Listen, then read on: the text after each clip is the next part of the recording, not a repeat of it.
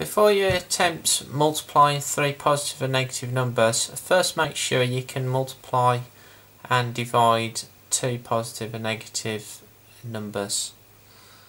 So let's have a look at example 1. So we've got minus 3 times minus 2 times minus 7.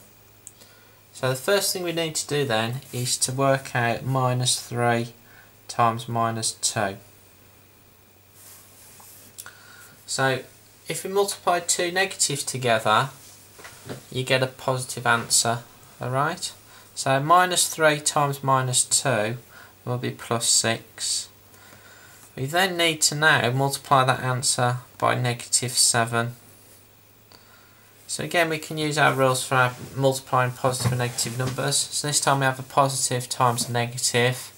So a positive times a negative will give a negative answer. So 6 times 7 is 42.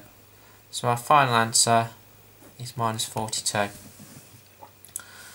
So let's look at our second example then. This time we have minus 6 times positive 2 times minus 3.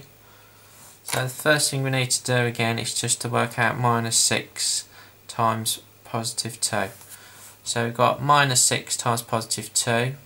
This gives us minus 12. Because a negative times a positive is a negative answer. We then need to multiply this by negative 3.